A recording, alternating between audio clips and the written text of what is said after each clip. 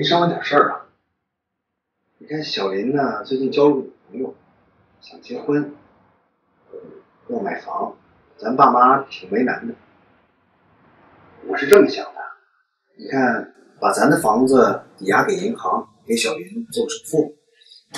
哎，王姐，你平时给小林塞钱也就罢了，把咱家房子抵押出去给他贷款，亏你想得出来。他那不争气的样子，你又不是不知道。小林到底是谁的弟弟？怎么你比我还要关心他？好，你看，咱的房子是爸妈给的，要不咱也不能过得这么舒坦。这小林吧，虽说有点不着调，可毕竟是爸妈的亲骨肉，他现在有难，咱不帮谁帮？我知道事情已经成功一半了。那首付有了，贷款怎么？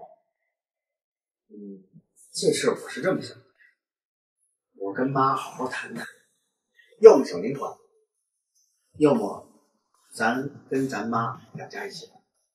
房产证写的是我妻子的名字，房子属于妻子一个人的。明天我就联系银行的税金。所以呢，房子抵押不抵押，跟我一点关系都没有。